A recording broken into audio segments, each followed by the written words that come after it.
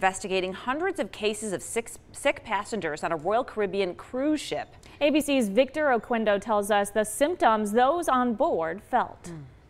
Hundreds of people fall ill aboard the Oasis of the Seas cruise ship. The trip cut short, now on its way back to port early. Royal Caribbean telling ABC News 277 passengers and crew members suffered an episode of gastrointestinal illness. Now the CDC is investigating. Tori O'Brien and her father both getting sick. Around 2 o'clock, I woke up just really not feeling well at all, just kind of having some issues, like very upset stomach, nauseated. I was just concerned for my dad's health because I know he doesn't typically get sick a lot. The Oasis of the Seas is one of the biggest ships in the world. On Sunday, the Oasis left Port Canaveral with nearly 9,000 people on board, bound for a 7-day cruise through the Caribbean. And we'll have more on the outbreak at sea coming up at 7 a.m. With your GMA First Look, I'm Victor Oquendo, ABC News, Miami.